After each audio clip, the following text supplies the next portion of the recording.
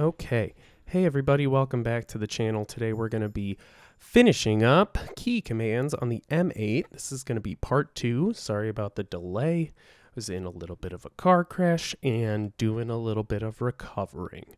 So today we're going to be looking at performance key commands on the M8. So these are going to be ones that you're going to want to use while you're performing or, to play around with the song to get ideas and things like that. So the first thing that really tripped me up for a little bit here is the launching modes that you have. I'm going to call them like launching modes. So you can tell which mode you're in by hitting Shift, Select, and Live. I'm going to be interchangeably calling Select Shift and Shift Select. As you can see up there, it calls it Shift. Okay, so the first thing we want to take a look at is these launching modes here. So you're going to be able to figure out which launching mode you're on. Right up at the top, it's going to say Song or it's going to say Live. You're going to hit Shift and Left to change which mode you're in. Song mode is going to trigger a whole row indiscriminately. It's just going to go, it's just going to let you go. And pressing play will start or stop the song there, right? In live mode, however, it's a lot cooler. You can trigger your clips individually, right? And that is pretty nifty. And you'll notice something in live mode too. If I was to go and let's say trigger this clip and then trigger this one right here, you'll notice it'll start slow flashing. And if I click it again, it's going to start fast flashing.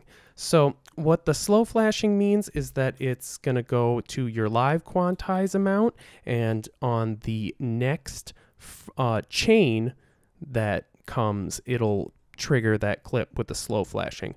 On the fast flashing, it's going to trigger it on the next chain there, or phrase, excuse me. So slow flashing will start the next clip when it reaches the bottom of the chain. The fast flashing will start it as soon as it reaches the bottom of the next phrase. So you can kind of get like cool, like shifted start and stop times in your phrases, kind of, get cool stuff by just triggering these things in different ways there. So that's just kind of, and then, yeah, anytime you want to start and stop everything, just go right back to song mode.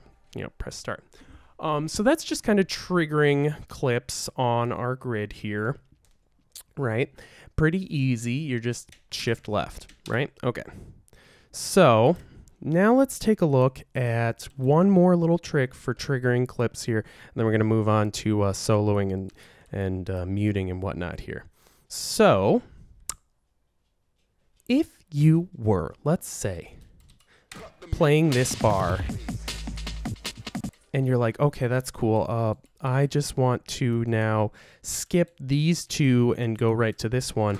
Well, in song mode, you press start again and you go down. It doesn't work. So if you want to do that, you want to hold shift and then press start. And then you can kind of skip around in your song without having to start and stop, all right? And that kind of works in live mode too. Except in live mode, when you hit select and stop, it's gonna take it away. So that's kind of how you stop a clip in live mode. So that's triggering your little clips, chains, phrases, whatever you want to call them, and starting, stopping them, skipping around your song, and whatnot. So now that we've got that down, what we are going to do is take a look at muting and soloing. So soloing's pretty easy, and so is muting. Here's what we're going to do. We're going to start our song. We're going to go to song mode, and we're going to start our song here, right? And to solo something, you're going to want to hold Option and start. And if you want to keep it soloed, you're going to let go of Option first, right? See on our little mini map there, it stayed soloed. If you want to undo that, you release Option, you keep start,